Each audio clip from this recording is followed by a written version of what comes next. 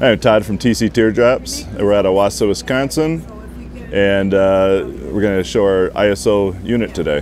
This is our ISO model. This model is specifically made for hauling a couple of dual sport motorcycles up here, or the Ural. So we're running a tandem axle to disperse the tongue weight on this to be able to pull it. And that's an 850-pound bike. 200 pounds of tongue weight. I'm at 650 pounds of tongue. So up here we got front runner. We can put a front runner on it out with a room on it. Attaches to the trailer. We've got the OVS shower room. Got the tandem axle. Two 3500 D-rated axles on this with 10-inch electric brakes. We're running the on-demand hot water system with the front runner water tanks hooked into it. Propane. Vitfrigo fridge. We run both Vitfrigo and Dometic fridges. Full cabinets, stoves.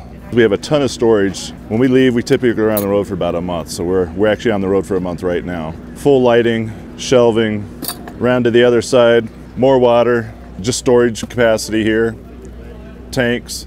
Our own fan system just pulls the air through the trailer. We can open up windows. We have moisture control fans inside, so when it's cold out, we can just run those and keep the warmth in there. From there, we have different models. We have our single axle models. We go up to 37-inch tires. We have on-road models and all that. So when you go inside, you're going to have pretty much a queen-size bed in there. We have our mattresses that are custom made for us. Once you look inside, you're going to see a cabinet in the back. It's our wardrobe cabinet. Ton of storage in this trailer.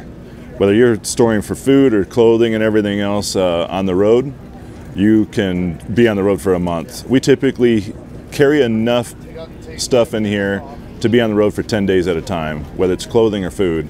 We'll have to stop out every 10 days. So any more information you need to get from us, tcteardrops.com. You can call the office, talk to me personally, or get a hold of me if we're on the road. We can still get a hold of me. So thank you very much.